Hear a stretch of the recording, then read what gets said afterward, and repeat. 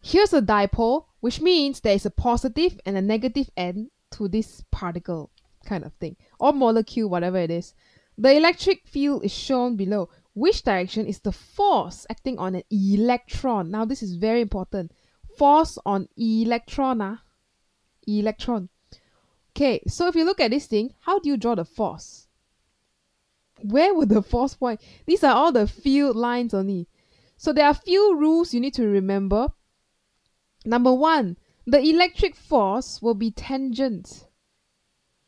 Our electric force on the particle will be tangent to the electric field line. So just by looking at that, B and C is out.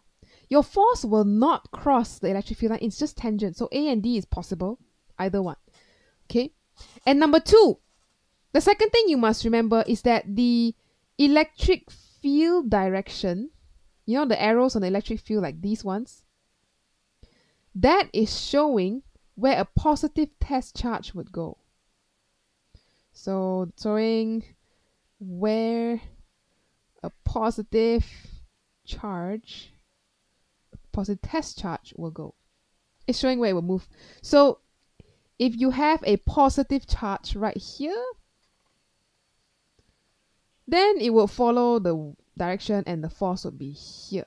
But that is for a positive charge. What are we looking for? Electron. What charge is electron? Negative. So you can say to the left, this is if it's a positive charge moving to the left. But moving to the right will be the electron. Electron are rebels. They will go against the direction of the electric field. So yeah, that's how the electric force will be on an electron if it is right here. Okay, so that's how you can think about electric fields. Think about these rules here on the left and put together. No matter what kind of weird picture they show you, you should know lah.